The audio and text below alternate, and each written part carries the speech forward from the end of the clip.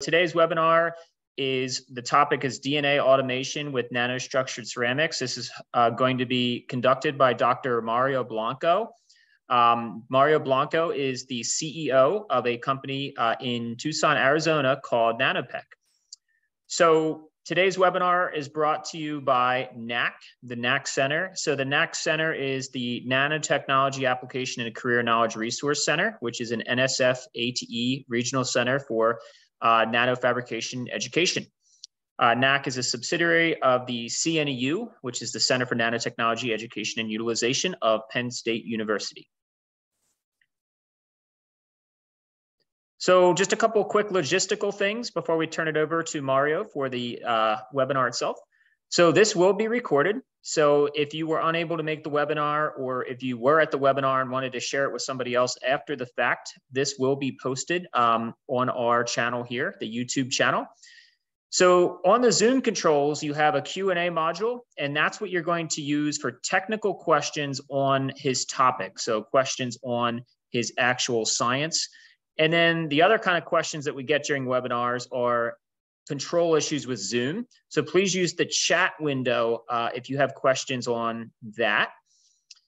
And with that, I'm going to introduce myself again. I'm Zach Gray. I'm the Managing Director for Penn State's Center for Nanotechnology Education Utilization. Vishal Saravade is our co-host, and our presenter today, again, is Dr. Mario Blanco. So with that, I'm going to go ahead and turn it over to Mario to begin the webinar. Thank you so much, Zach. I'd like to, first of all, thank you for this invitation, the NAC Center, Vishal, Renee. It is a privilege for me to be directing the attention of our research and our directions in this webinar. And Penn State is very familiar to me. I lived in Pennsylvania for 6 years. That's where my two children were born, actually. If anyone knows where Abington is, Abington Hospital, I lived near Valley Forge when I used to work for a company that is now has been acquired called Roman Haas, very important company at the time. So I enjoyed those 6 years, except the very cold winters. I was used to California. So this is where I am now in Tucson, warmer weather. So I'm a graduate of UCLA, and I work at the California Institute of Technology for 16 years. I do have 65 plus publications, referee publications, and over 15 granted patents. And with my current company, I'm the CEO. Second time I am a CEO, and the fourth startup I'm involved in. So I'm very excited to tell you about our efforts to achieve the next level of DNA synthesis automation using our patented nanostructured ceramics. And I look forward to your questions. Before I get into that, I think it's important to understand why DNA synthesis automation is important. So our main goals include this to synthesize genes that are difficult to clone. Often bacteria or mammalian cells have difficulty doing certain constructions such as palindromic sequences, simply because they have additional code in their genetics to prevent some dangerous constructs which will be useful or are useful in a pharmaceutical therapeutic setting. But also, we are very familiar with mRNA vaccines and therapeutic candidates for cancer, for example. And what we offer are to be able to make this without any animal products, without bovine serum albumin or any bacterial E. coli fermentation, which is important because that may lead to contamination in the product. And even a small amount of bacterial protein may elicit an immune reaction during clinical trials. And although you may have an amazing new therapeutic, the FDA might not approve it because the 1%, 2%, X% of your population had an immune reaction to the residual protein, bacterial protein. So, and it's very expensive and limits the number of tests that you successfully can do if you're all the time worrying about this type of contamination. Also, to provide large-scale gene synthesis, it's important for two areas. One is DNA banking. It so happens that Nanopec provides materials, chips for the largest DNA bank in the world. And we're also looking at archiving. You may have or may not have heard, but DNA is a long-lasting medium to store information. We know that because DNA from Neanderthal 40,000 years ago has been decoded. I think this year's Nobel Prize went to the scientist for medicine and physiology responsible for decoding the Neanderthal genome. So DNA lasts a lot longer than your DVDs and CDs and even your flash drives. It's estimated in the tens of thousands of years. If you keep it under, let's say, encapsulated inside a steel bullet or capsule and filled with argon, it probably supersedes 40,000 years. So, so companies like banks and of course cloud, iCloud companies that want to archive data, they're looking at DNA as the means to do that. Also, we want to optimize codon use to boost targeted protein expression, meaning you want the messenger RNA to be as fast as possible to go through the ribosome to express more protein faster. And so because there is redundancies, you may want to try multiple variants of your DNA, which gets translated into messenger RNA for translation. Another area of interest is CRISPR. Of course, you have heard, you probably know very well of the already few successes with CRISPR-Cas9 edited genes. There's been some recent successes in terms of full remission or cure of certain conditions. So, of course, that is a very sophisticated biological tool, but sooner or later you need to include the gene that you want to add using this technology, and that means you need to create that gene de novo. So I want from the onset to say that there is a difference between using the biological means to replicate DNA. That's not what we're talking about. We are talking about creating whole new sequences, if you will, single-stranded DNA, if that helps you understand what we're doing from scratch. So you just type a sequence in a computer, and then the synthesizer, the materials, the chemistry does the rest. So we will hopefully be of use to CRISPR-Cas9, CRISPR companies that are doing gene editing. And of course, recombinant antibodies are very important. So how can we humanize them to create them in good amounts in let's say mammalian cells, which may or may not be human cells. So this is just a number of areas that DNA synthesis automation can really improve. And what we're talking about is not a factor of 2, it's not a factor of 10.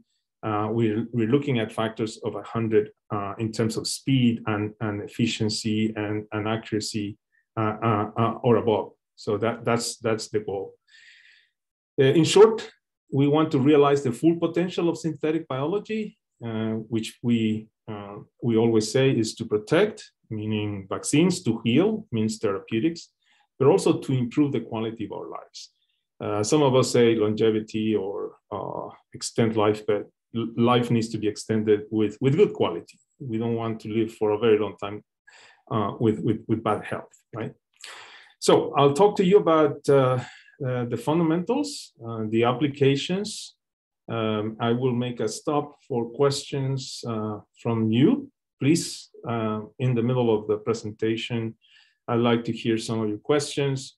We have plenty of time. I speak fast. I hope you understand my accent. And then we can move forward to the last part of the presentation on a little bit of how this works and what is the next level of automation that we have accomplished, and we are also continuing our efforts to increase. But before getting into the subject matter, I like to review for some of you who may not be physical scientists, like chemists or physicists, or material scientists, or engineers. What is a nanometer? So a nanometer is 10 to the minus 9 meters. So that's 0 point followed by 8 zeros, then a 1. That's the size of 1 nanometer. But for us, this number, this dimension is not within our daily experience. So I like to show the following. Apologize, this is for high schoolers, but it's been very effective in teaching what a nanometer is. And we will mention this number quite a bit. So this is a scanning electron micrograph of a human hair. The width is what I want you to pay attention to, not the length. And that's about 80,000 to 100,000, varies from individual to individual, but that's 80,000 nanometers in width. And this picture here at the bottom is, of course, is the eye of a needle. But if you squint or look very carefully, there is a small, tiny figure at the bottom of the eye of this needle. That is a sculpture. That sculpture was done at the University of Vienna, and it was done using laser interferometry and curable resins. And of course, I'm going to show it to you. But what I like to do is show that sculpture as if it was positioned on the surface of that hair. So roughly that sculpture is about 10,000 nanometers in height. And I'm going to continue this exercise and then show you just the arm. So the arm is 2,000 nanometers in length. And now just the hand is about 500 nanometers. And now I'm going to expand only the thumb. And once we're here, that's where I want you to be, because that circle over there, 50 nanometers, that is a typical size of the nanostructures on our ceramics that we are able to fabricate. And so this begins to give you an idea for how small the structures, the pores on our ceramic films are. Don't worry, I'll stop for questions in a little bit. But why is this small important? Well, small means fast. I mean, if you look at the rate of movement for insects, then bacteria, you're talking about, not seconds, you're talking about milliseconds. And the smaller any feature, the higher the frequencies, the faster the movement. So the idea then that we had was, can we apply the same concepts that made electronic chips fast into the gigahertz? Potentially we will reach levels of that, but the idea is then reduce the size of your working elements so you can attain high frequencies. And so let me go back to 1947. When the transistor was invented. This is the first transistor. It does have the 3 electrodes as any ordinary transistor, and it was a big crystal. The size of this is 1 inch. So keep that in mind, because for the current workhorse of DNA synthesis, we're talking about 1 inch as well. But 1 transistor means we can store 1 bit of information. A 0 or a 1. But in 2020, Apple came out with the A14 chip, which is a 1/4 of an inch in length. And you have 11.8 billion transistors. And the speed is also amazing. You can actually upload or store 4 full human genomes per second. That's how fast that chip runs. So small reduction in size equates with higher speeds. This is the current workhorse for DNA synthesis. These are either wells in a microplate, or as it's shown here, a column, a plastic column, and it's filled inside with what is called a frit. This frit is made of compressed glass beads. And they named this control pore glass, invented in 1934. And the largest number of oligos you can make is using the most refined or the high density microplates with 726 oligos.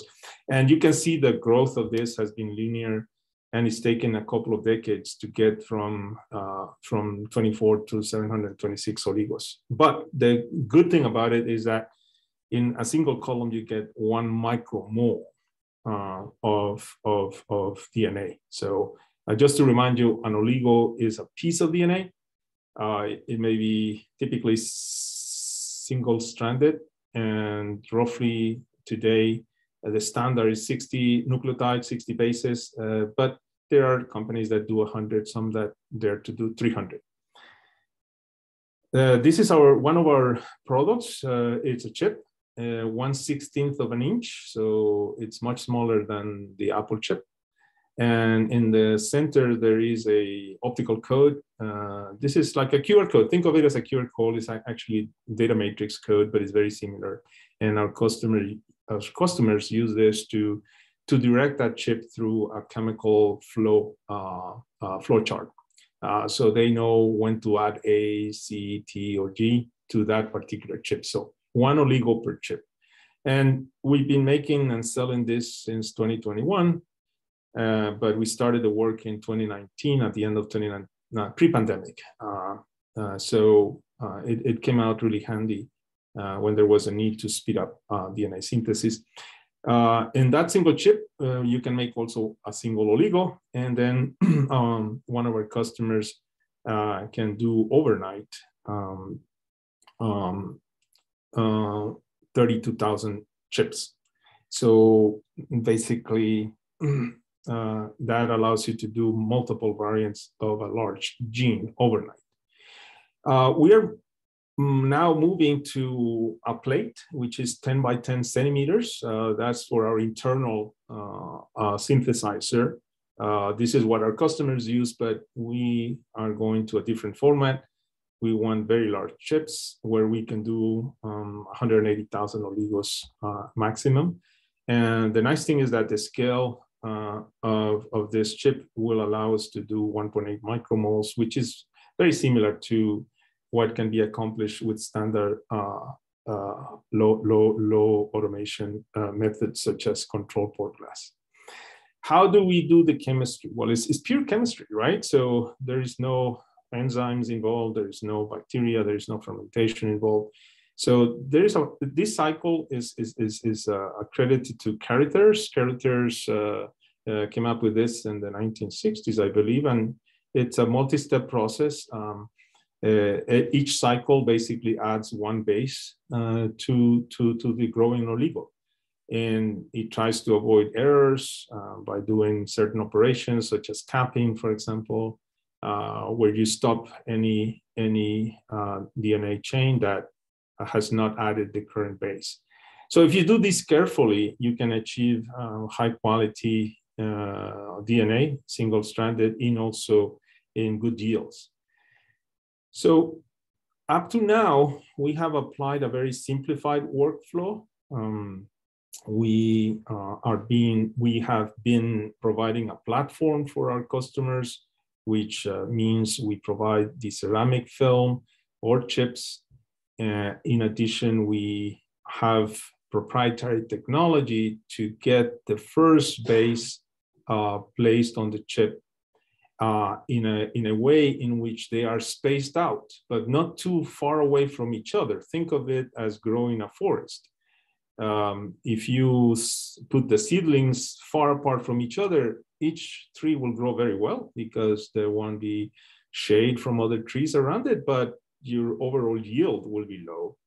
If you go the other way, if you put the seedlings too close to each other, your yield will also suffer because you will have lots of trees, but they will not grow as well. So there is a Goldilocks medium, I guess, we can call it.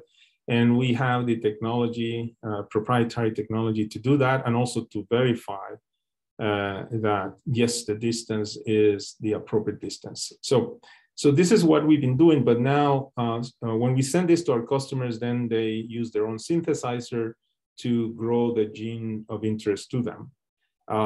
but many of our customers don't have that expertise. That's the reason why we're moving that all the way to the right, where we don't do the DNA, but we will provide a turnkey solution to our customers, both commercial, academic, so that they can do this themselves without disclosing their precious sequences to us.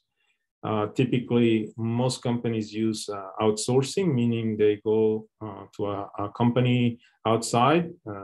Examples in the US include IDT, GenScript, Twist. Outside the United States is much cheaper, so you can go to, for example, WuXi, which probably makes more DNA than any other company for pharmaceutical therapeutic use than any other company in the world.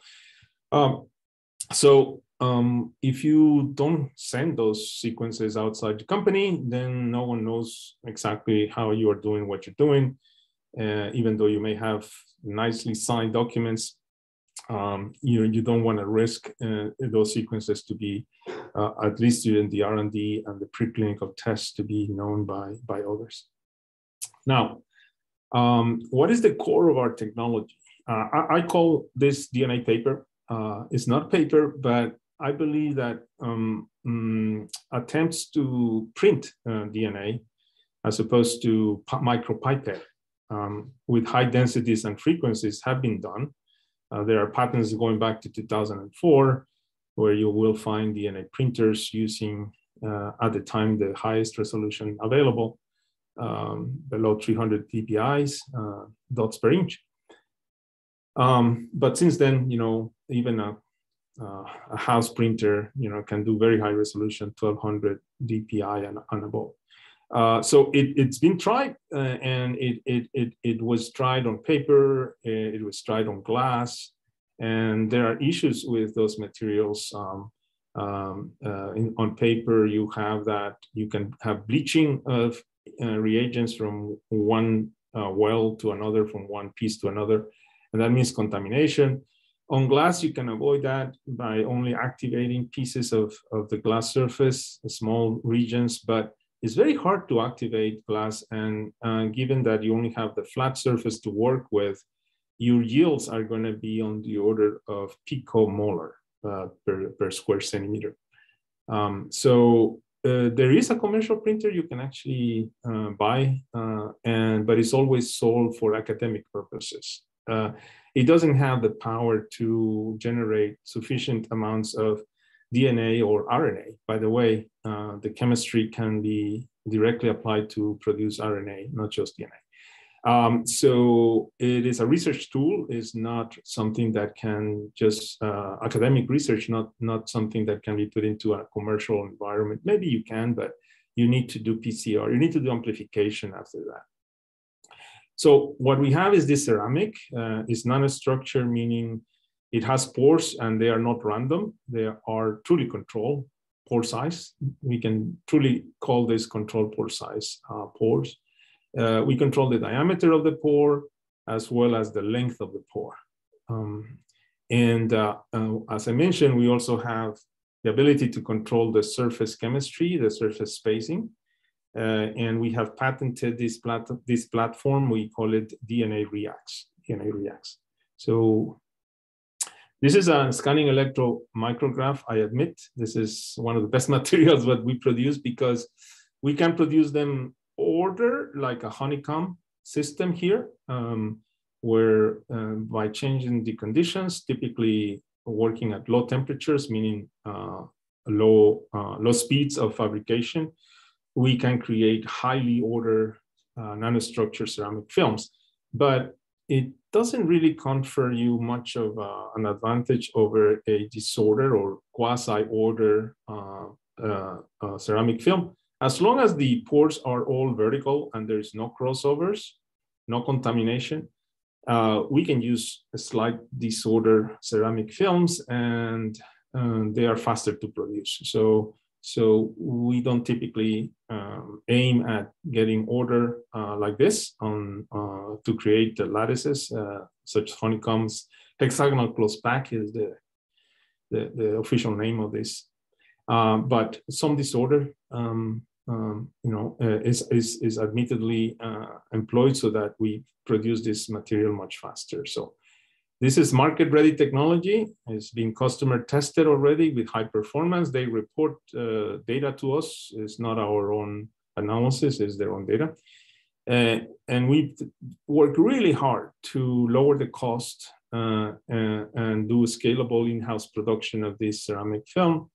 And we patented this DNA automation platform. One of the interesting parts of lowering the cost was actually, I would say, incidental to the desire to lower the cost. And that is that academics and other companies use toxic chemicals to produce similar materials. They include mercurous chloride as well as hexavalent chromium.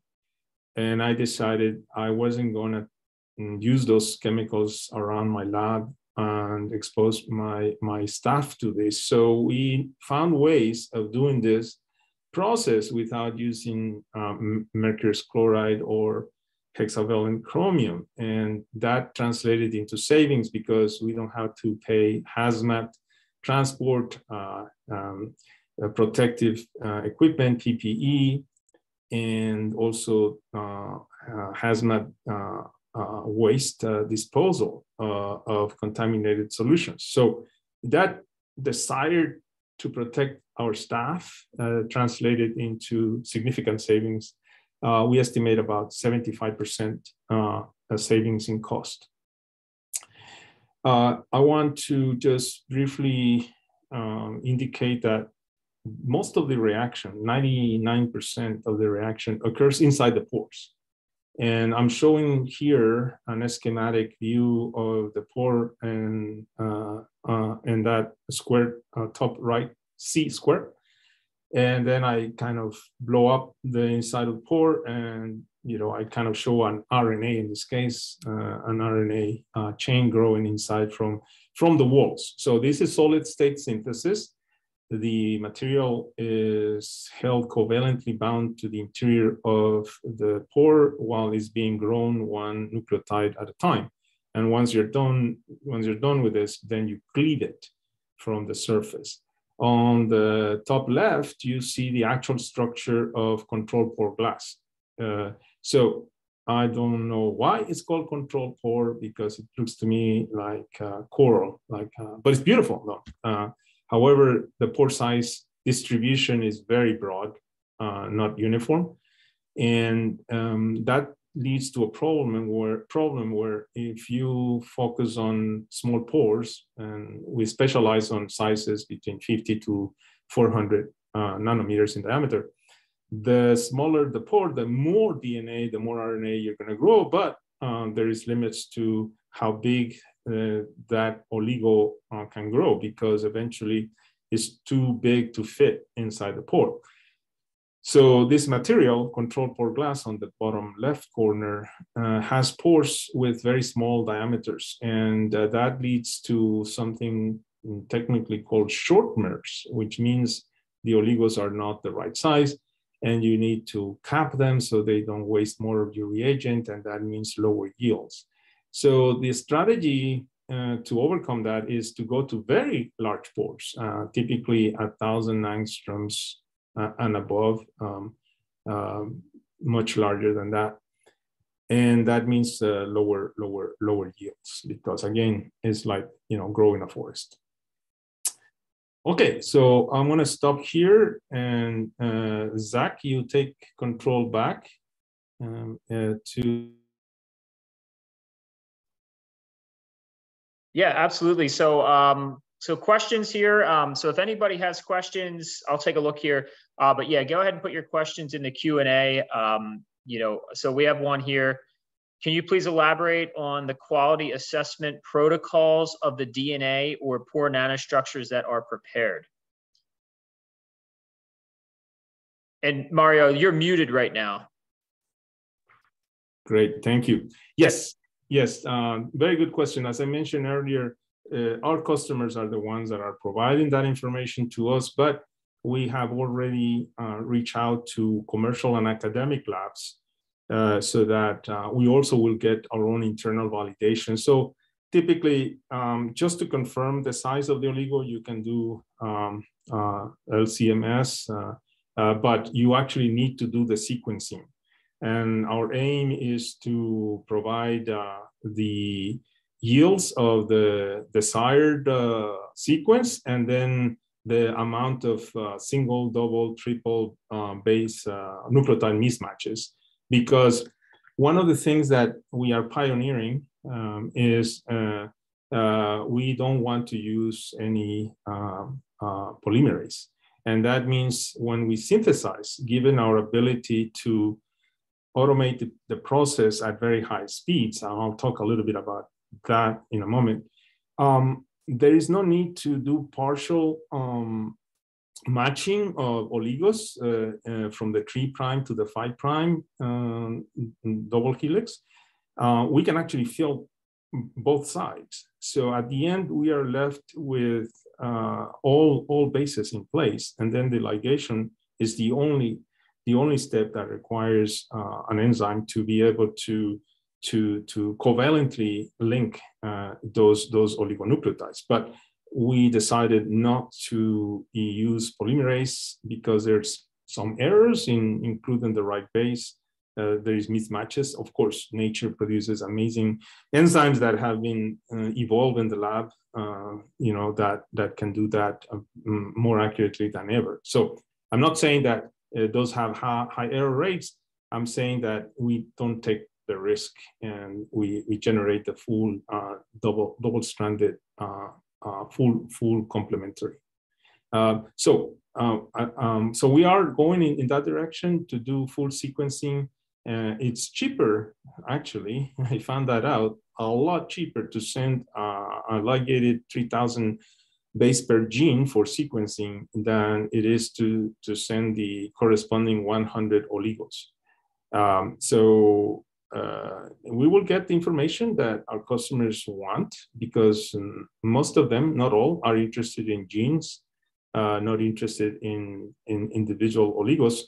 Some companies do, like companies that do probes for imaging or vaccines or microarrays. Yes, they want oligos. And I think there is a drive to go to longer oligos for those purposes. But we are very narrowly focused on the ability to do synthetic biology. Later on, we will pay more attention to genomic diagnostics. I hope that answers your question. Yeah, excellent. Thanks, Mario. And there was another question about the geometry of your nanostructures. So would you be willing to talk a little bit about how the ratio of the pore depth to width impacts the rinsing during synthesis? It seems like that might be difficult in the format you're using, but it sounds like you might have a solution for it. Yes, excellent question. You're not the only one who asked that question. We've had conversations with very well-known scientists around the world, and that's one of the first questions that comes out. I'm hoping to be able to make an announcement within a couple of months at the most on a major company led by a very well-known scientist. And that was one of the questions. And what better manner to answer that question than sending a video? So the question was, as a scientist, he said, I know these are capillary, and capillaries have very strong forces. So if you don't put vacuum or if you don't blow, let's say, noble gas like argon, you're going to have a hard time making your reagents go through these pores. Well, I knew already from my customers' data that was not the case, but I wanted to understand that. We wanted to understand that better in our lab. So about a couple of years ago, we started a very simple experiment, which is we take our material, our ceramic film. Typically, we like to do 75 to 100 microns in thickness. So if you look at 100 micron pore, we are looking at shape form factors of 1 to 1,000. So the pores are 1,000 times longer than they are in diameter. So we began testing with water.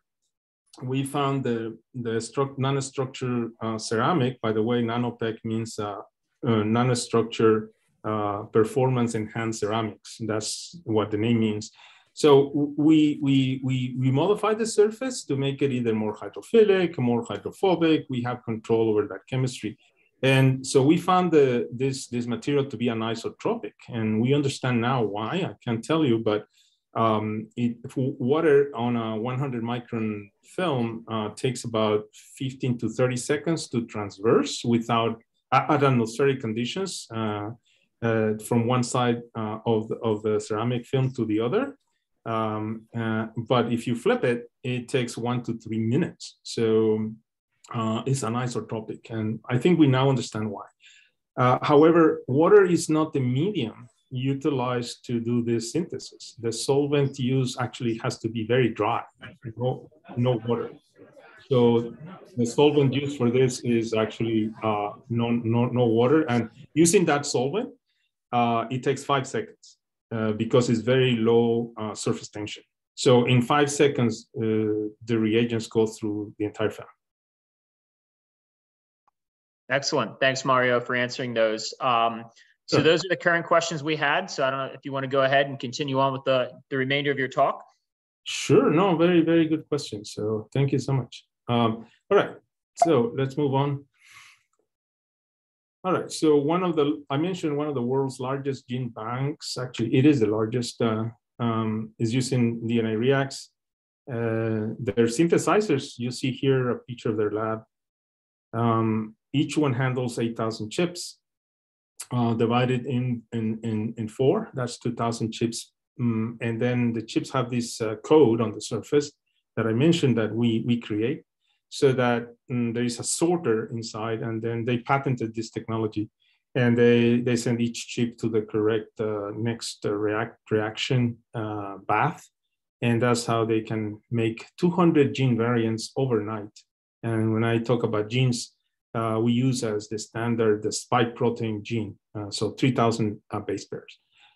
So they are able to make 200 variants of this gene overnight with one of their synthesizers. Unfortunately, no one in the United States has this mindset. I'll explain our own mindset in the US is different, because what they're able to do with this technology now that we replace their silicon chips, they were using silicon chips, with our chips.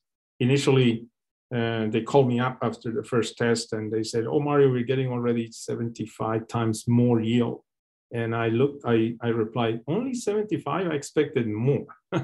And they laugh on the other side, because of course, they don't have 75 synthesizers. So just moving one of their synthesizers to our material, they should be able to produce more DNA than in the rest of their entire synthesizer floor.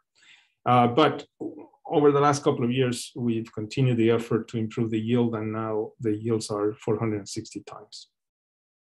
By the way, we made it possible to make no changes in the synthesizer. So we took it upon ourselves to make a chip that fits inside the synthesizer, and it has all the necessary technology to carry the process as they were used to doing it. Good. So here I have a comparison, in performance comparison, between CPG, control pore glass, which is the traditional method most widely used in the United States.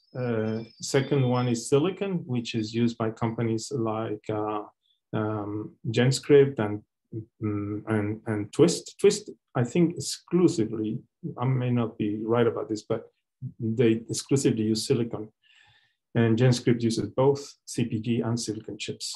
But what is important are these circles. There's a lot of data here, but I just want to say we have achieved coupling efficiencies, which is the probability that you add the right base, given that you added n bases. What is the probability of correctly adding the n+1? And our customer is reporting greater than 99%. The industry standard these days is 99.5. In some cases, we have reached 99.7%, and we are trying to reach 99.9%, which I believe has not been achieved. I mentioned we are the only substrate. Remember, this is all solid state synthesis, and we are the only one that has this high precision chemistry method to space out the DNA as they grow on the surface.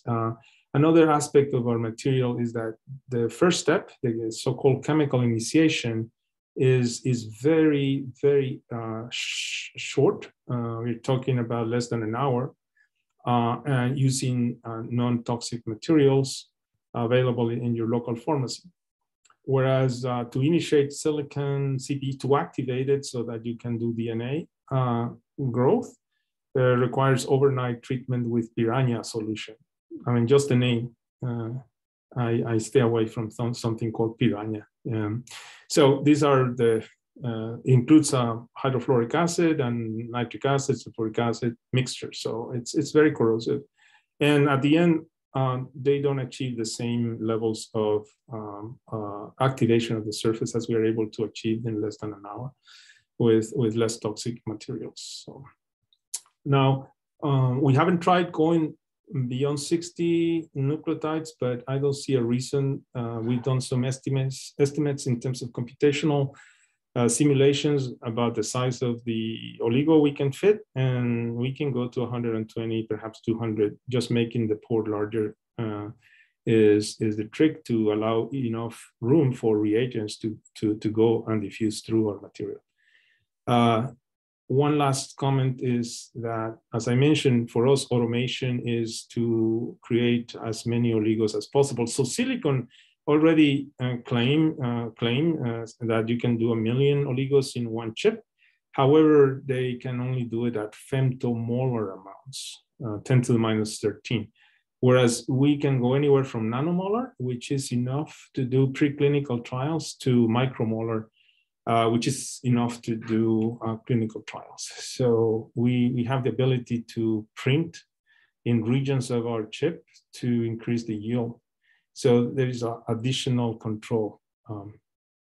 Thank you for that. All right, so let's see what else. Our current focus is on early adapters, companies, academics who want to try this out. For applications in biological therapeutics. So DNA banking is basically done. We're happy with where we got with that.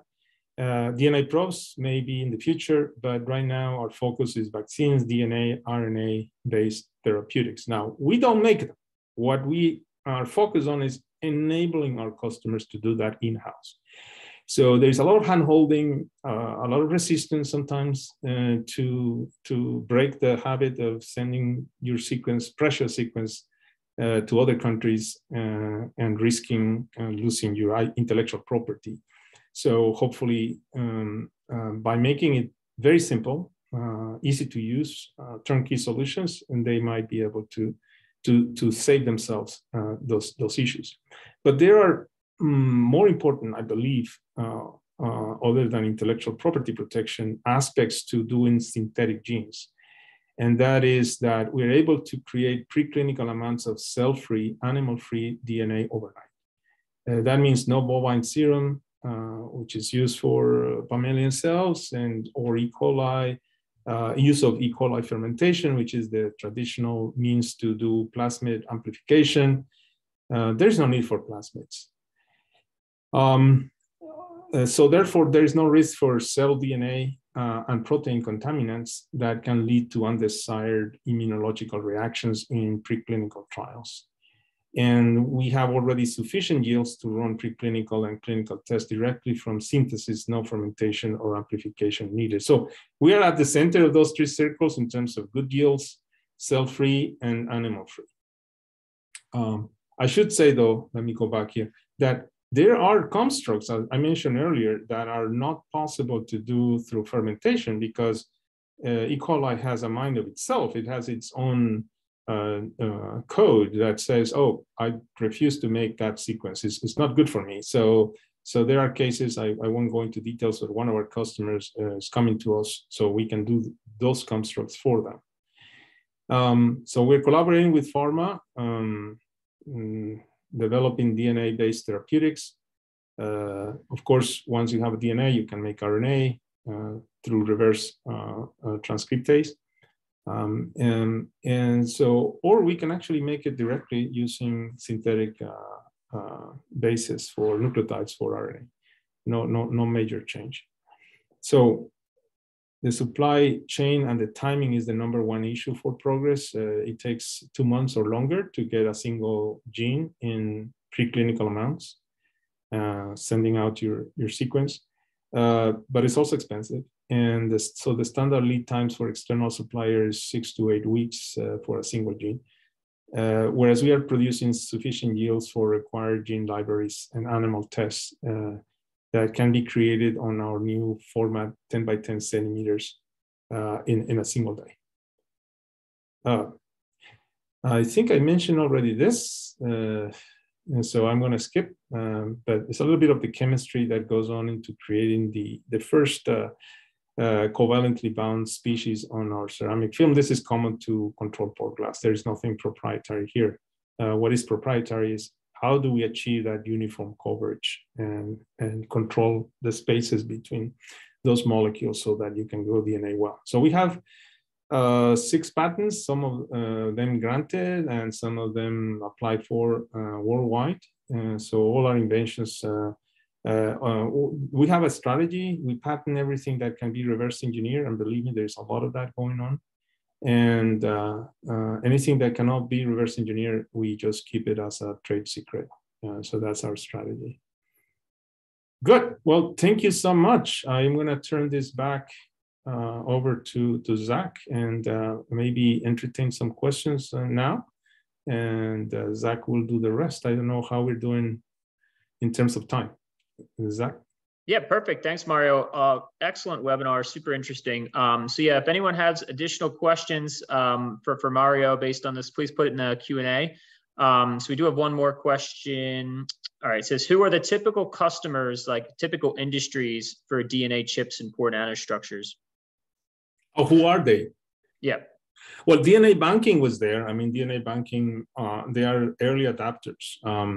Any biological pharmaceutical company, biologicals are anything from antibodies, proteins, peptides, RNA, DNA that have therapeutic uses. Those are our customers, because even if they produce antibodies, they need to generate gene libraries, DNA libraries that work with the area of the antibody that is responsible, the variable region, which is responsible for the specificity of the antibody. But also we are hoping to catch on some of the gene replacement therapies, CRISPR, Cas9 companies. We're looking for early adopters. The customers that we have considered or are very easy to approach and immediately come on board are early adopters, are companies that they have tried everything. They have tried the standard methods and they can't get what they need, or they get it, but it takes a very long time and it's costly. So those early adopters it's very sweet to work with them because they have a need and we have a solution. And rather than spending money and time doing marketing, we prefer to work one at a time with customers and then keep them as lifetime customers. So we are not here to obtain 5,000 customers in a year or something like that. No, our growth strategy is to be a tiny little BASF. We don't make the final product, we make the final product they make better. And that means a lot of technical support and technology development for them, very tight research-based collaboration. And that means we are also very open to working with academia.